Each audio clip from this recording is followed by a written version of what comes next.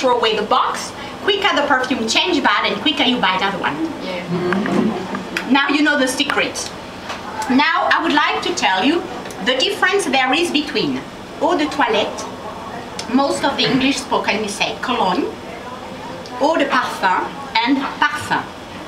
Most of the people from the stores, you buy eau de toilette because it's the biggest and it's the cheapest. But think about it, if you use yourself eau de toilette, when you spray it, after 2 or 3 hours, it's gone already because it's the liquid.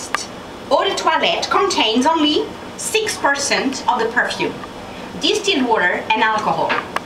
Eau de perfume, 12% essence, less water and alcohol, and the perfume is 20% essence, but there's no water, just the alcohol. So you see what I mean? It depends on your using. Myself, I spray a lot, so perfume is not good. If not, you can smell me 1 mile behind me, you see what I mean?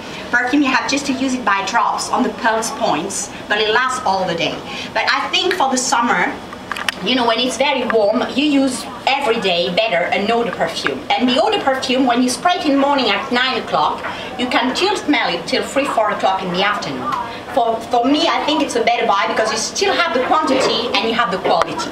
So 6, 12 and 20%. So now you know the difference of the prices, okay?